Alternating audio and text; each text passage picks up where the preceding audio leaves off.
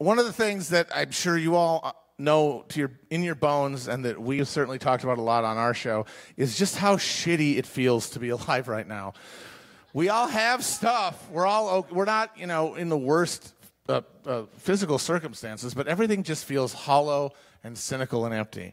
And I really do think that one of the big reasons for that is because we all know deep down inside that there's something wrong with this country, with this world, with this fucking social order. We know deep down that no humane society would be ordered this way.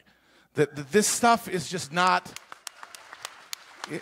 If good people of good faith, like the people you know in your lives, got together to create a society, they wouldn't make this one.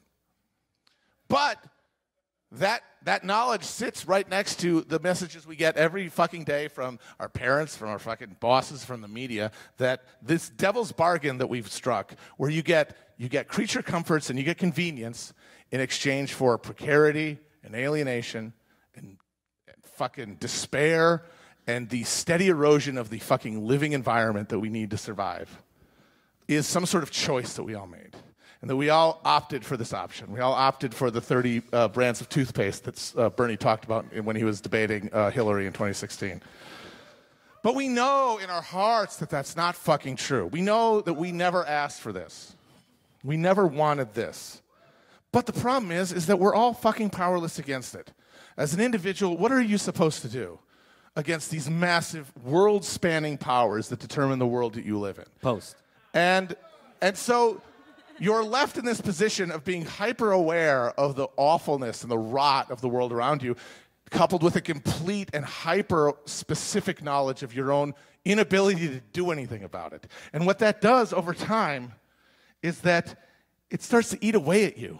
And it honestly, I mean, I'm speaking for myself anyway, it makes you start to hate yourself a little bit. You hate yourself for how fucking powerless you are. And more importantly, and even worse and more insidiously than that, you start to feel complicit in your own misery. You start to feel complicit in the misery of others. You start to blame yourself because why aren't you doing anything? But what's to be done? And this campaign, the Bernie Sanders campaign, I swear to God, guys, this is the first moment, this is the first movement that any of us have seen in our living lives that has the promise of bringing a mass, a critical mass of people to the realization that they aren't alone.